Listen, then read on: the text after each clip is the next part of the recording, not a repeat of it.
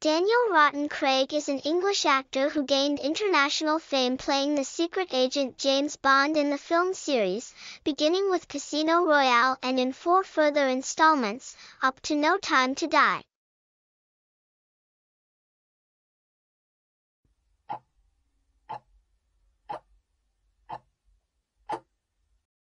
The idea of regretting not doing this seemed insane to me. Sitting in the corner at a bar at age 60, saying, "I could have been Bond, buy me a drink." That's the saddest place I could be. At least now at 60 I can say, "I was Bond, now buy me a drink."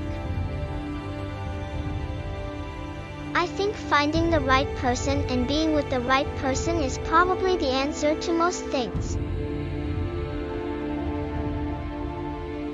You need to impress me, outwit me, compete with me? Go ahead, knock yourself out. I have no problem with that at all. I don't say, "Can't do that, won't do that." I've never thought in that way about work. Get used to the rejection and don't take it personally.